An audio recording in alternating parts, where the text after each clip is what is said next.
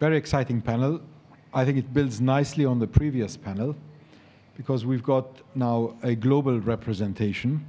And I think it's very important to understand what it takes to get the government support in terms of policies and regulations, not only locally where you are, but also globally.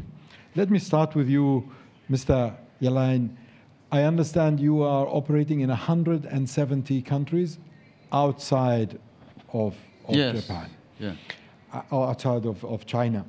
And tell us a little bit about your organization, and then in terms of the policies and regulations that you are working with locally, and what you would like to see in terms of enhancements, improvements, but also globally with the countries you're partnering with.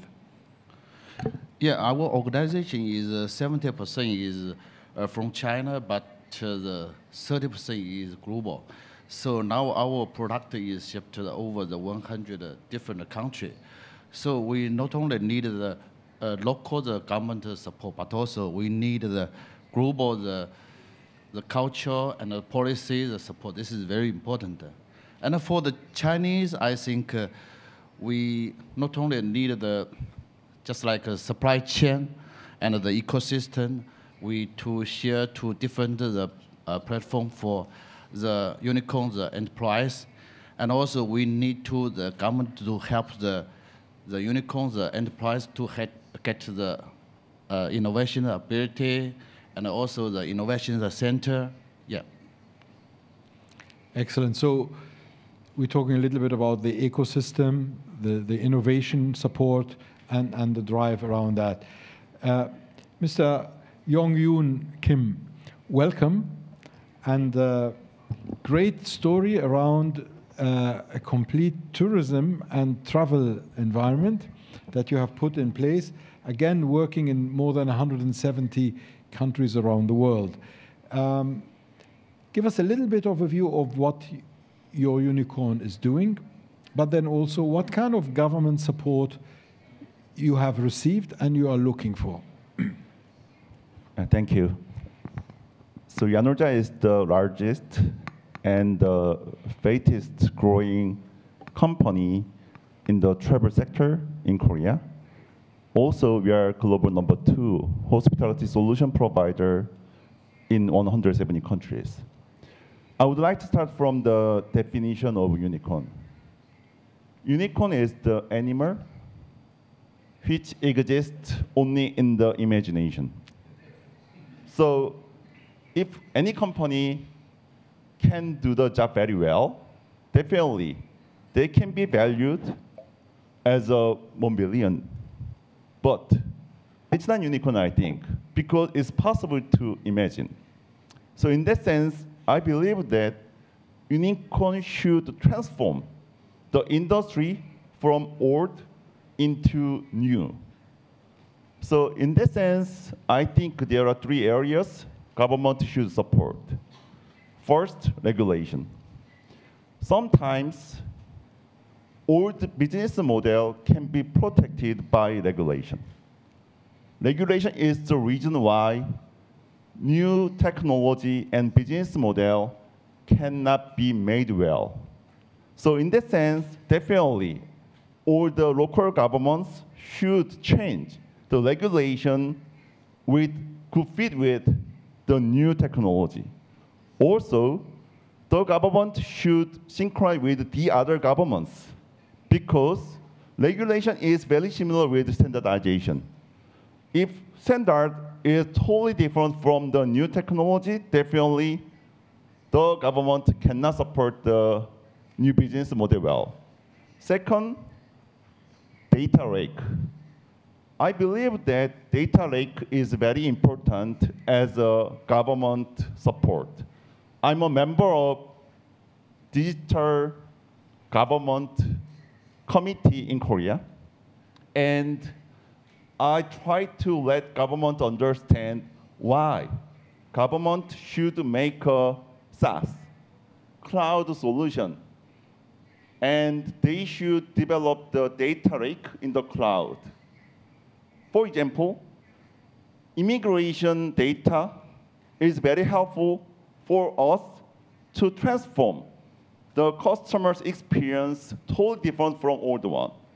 We need to do many things during the immigration, but it's possible to totally transform the customer journey. Last one is about technology foundation. As I told you, cloud, AI, many talents, those kind of the foundation should be supported by government. That's it. Thank you, and I think it's a good segue when you say the new business or the new industry and the traditional industry, and how can the government regulate for once. And I think you touched on key points, which is data and cloud, because we are mainly operating in the digital economy. Imran, you are in the classified portals business, again, very much in the digital economy.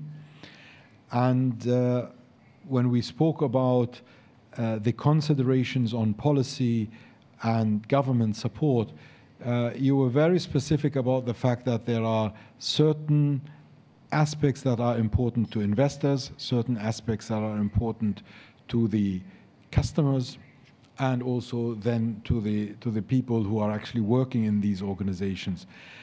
Give us a bit of a view on your story and your experience and why you chose Dubai.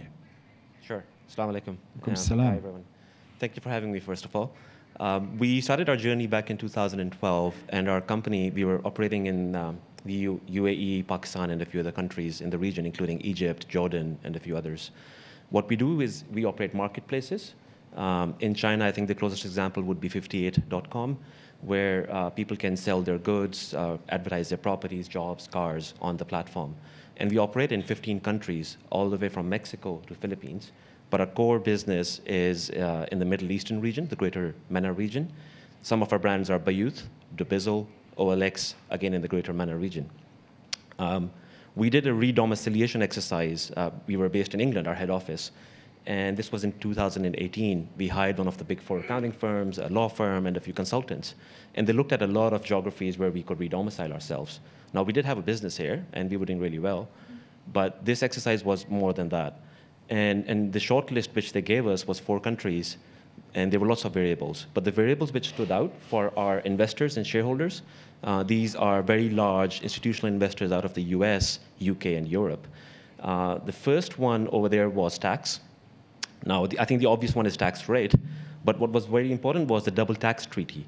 Because companies over here, they end up operating in, let's say, 5, 6 different geographies, and any tax or any profits being taxed in one country when they come up to the, let's say, the parent company or that jurisdiction, are they going to be double taxed?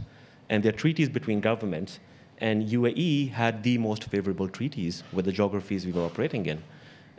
The other one was Netherlands, which was almost at par with the UAE. So we thought that was very, very progressive of the UAE back in the days to do that. The second one was 100% ownership of the business.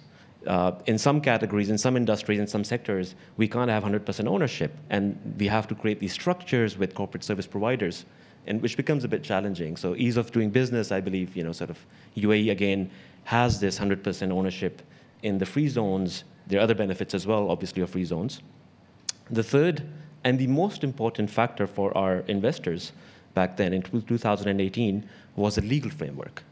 The legal framework in some of the free zones in the UAE that allows common law applicability.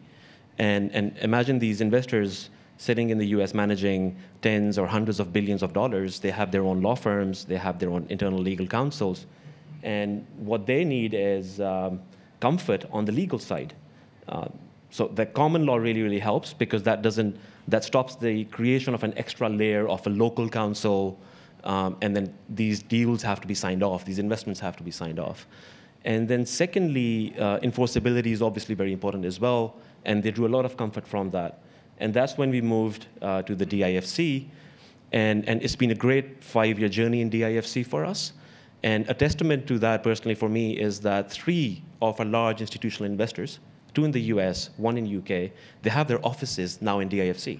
Well, 2 in DIFC, 1 in Abu Dhabi, but again in the UAE.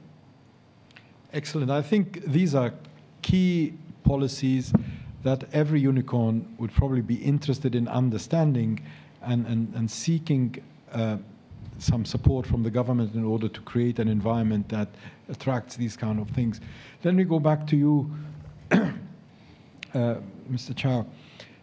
How do you initiate and have the dialogue and the conversation with government on policies and on regulations that support the, let me call it the new economy that we are talking about? The discussions about data, the discussions about the ecosystem, as you mentioned, the discussion around innovation. What platforms do we use normally? Because the 70% the revenue is global, so we are very needed the strong interesting for the different country to discuss the policy, and I think first they need the government need to have the open the marketing, because IP3 is focus the high technology and the total solution, the provider of the digital the economy and the super the computing and IDC and also the server, the different data to computing.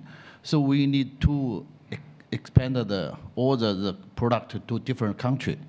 And second means we need a feel and adjust the environment to how to protect the environment to get the feel, the marketing. And so the smart and also the property, the protect the system is very important. And the third means, and also the different country, the policy also encouragement of the enterprise to get the easy to export or into the country, because this is incumbence is very important for the enterprise to get to the marketing and in and out. Yeah. Exactly, and I think you are in this situation where you're dealing with many partners across the world that are your trade partners, let me call it. Absolutely. Mr. Kim, I think you're in the business of data. So AI, blockchain, cloud is at the core of what you're doing. And when we see that this technology is probably moving faster than anticipated and is disrupting more of the traditional systems than we have, what is your ask from your government that is where you operate, but also as you're doing this in 170 countries, what is the view of policies and regulations? I know in Europe we have the GDPR, we have in the US different forms of data. I'm sure in Korea we've got other forms. In the UAE we're working on the data law as well. So how does that impact you, and what would you like to see? First of all, the government should understand what's the technological evolution trend. I think in one sentence, from centralized into decentralized. Why we should think about the data? Why we should think about AI? I think in the past, we should have many agencies across the value chain. Very complicated, very long, and so many the agencies we should have, because we did not have technology to sync between the supplier and the consumer directly.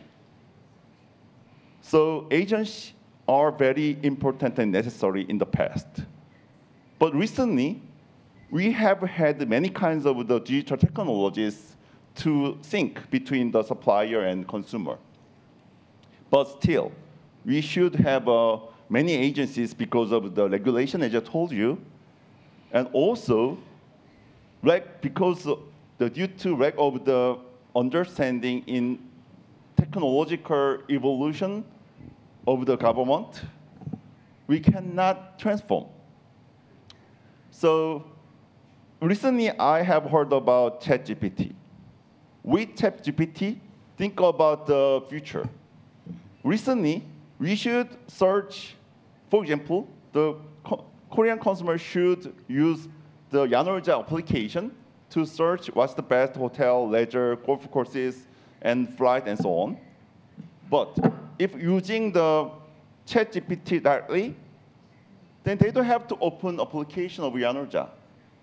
The ChatGPT just let the consumer know what's the best travel journey for them. Then, no agencies, no offline agencies, no online agencies, direct connect between consumer and the supplier. So I think digital technologies like cloud, data, blockchain, Internet of Things, those kind of technologies are showing the very clear direction into decentralization. So I hope all the government should think about what's the best regulation, data lake, public data lake, and the technological foundation support from the government perspective. And then if the government are well ready, well prepared for that future, probably in that country, there may be huge number of the unicorns within 10 years, I think. No, I think this is a great point because preparing the infrastructure for the digital economy is key, as most of these unicorns are operating in this new economy. In the UAE, they've launched VARA, which is Virtual Assets Regulation Authority, and I think it is a forward-looking step, definitely building on a number of rules and regulations and policies that are addressing data and cloud and so on. Imran, you're in the business of data. Yes. Every day. You are in the business of cloud. You are in the business of virtual assets. What would you like to see? How would you like this conversation to develop? So we take data and privacy very, very seriously, and we have an internal legal team, because we're in 15 countries and these policies and frameworks are very fluid across different borders. We also have a security team which sits in our Romanian tech office. We have a large office in Cluj-Napoca in Romania. And we try to adhere to, actually, we do adhere to best international practices when it comes to data and privacy. The first time we spoke of data to a layperson like me, it was, okay, the government is trying to protect the user's information. But then we looked into it, and there were 4 areas which we identified. The first one was compliance. Obviously, we have to comply. But I believe before compliance, it's more ethical. We have to protect our users' data. It's our job. And that, obviously, then a function of that is compliance, therefore. The second one, which we looked at, was users' trust and brand credibility. Because trust sort of instills loyalty. Our customers come back to the platform if they trust the platform. So we have to, when we say, okay, do you accept these privacy rules, we're telling the user, we're going to protect you. We're going to protect your data. And that actually creates trust. But at the same time, there's a lot of research in this area, which actually, we had to go through this exercise. As a young startup, you don't think about these things, but as you mature, you have more responsibility and more users to protect. And when you tell the users you're going to protect them, that creates an emotional link with the brand. The user and the brand, they come together. And that is very, very valuable for us. The third one, I would say, is preservation of business value. There was a research study by Forbes that if there's a data breach, businesses risk losing 46% of their customers. So that's 46% of the customers taking their business elsewhere, and guess where they're going to go? To competitors. So it preserves business value. And the fourth one, I would say, is investor trust. A lot of our investors are in, I would say, more advanced jurisdictions from a data privacy policy framework. And obviously, then they need that trust. Also, any data breaches, obviously, then one has to explain to future investors. As startups, we are continuously raising money because we're planning for the future. We're not sort of really, let's say, margin-focused in the early days. And that's the fourth point. And I think what I'm trying to get to is that data and privacy frameworks and policies is not just about the users.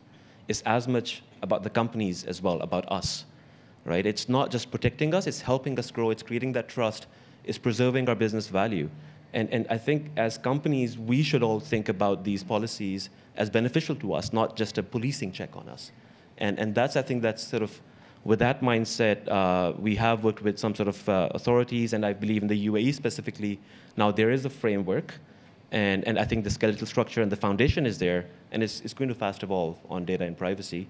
And the engagement levels in the UAE have been tremendous with the industry. We have been told what's coming, we have been heard, and that creates a really good ecosystem on the data and privacy. So I think this is a very important subject, and it's very, very important, and generally for the larger region as well, I think it's going to be very, very helpful if these policies and frameworks are put into place across the region. No, thank you. I think more and more we are in the business of data. We are relying on technologies like blockchain, AI, and cloud in most of the discussions that we are having.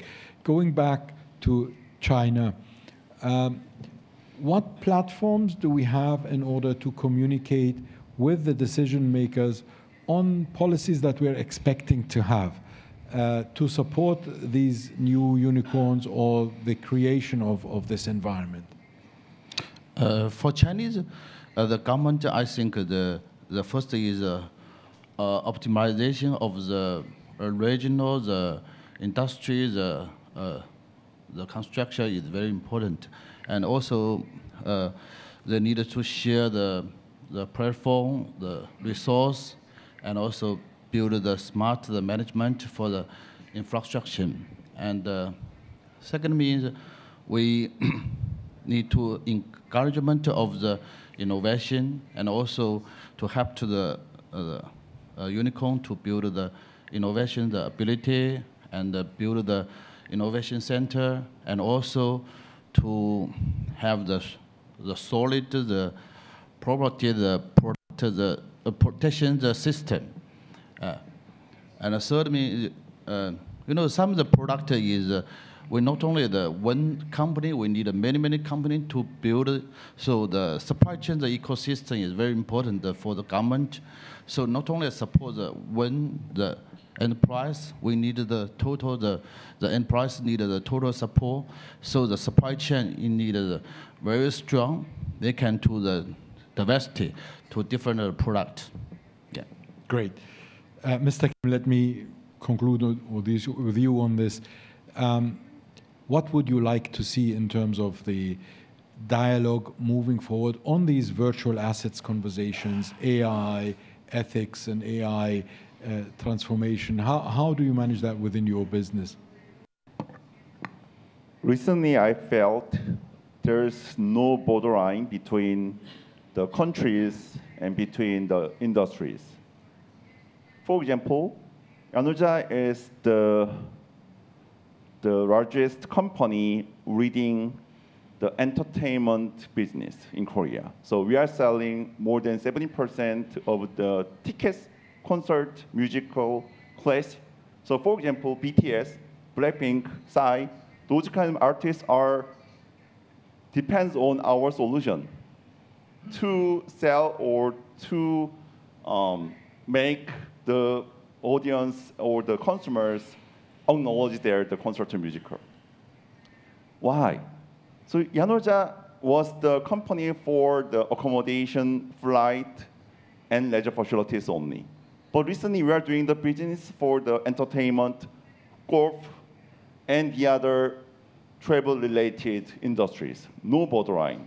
So in that sense, integration between the industry is the most important factor everybody should consider. That's the reason why data lake is the first agenda government should consider. Data lake is the next generation, the hub and platform. And if government try to think about the data lake, and probably they can understand what's the best way to incorporate all kinds of the industries into one. And definitely they should think about how to collaborate with the other governments to globalize their standards with the other countries. So in this sense, integration is very important. And again, no borderline between the industry and the countries. Agreed. Thank you very much. I think this has been a very insightful panel. We've seen examples from China, from Korea, from the UAE. I think the dialogue is improving. We all find ourselves in the new digital economy. Data is an important aspect of everything we're talking about, AI, cloud, the infrastructure that goes with it. And then, of course, the policies that regulate this. More and more, these are converging policies, and we're probably going to be more in a global digital economy than we thought we will be, faster than we were. Thanks a lot for being with us today, and great to have you. Thank you. Pleasure. It's been a pleasure. Thank you.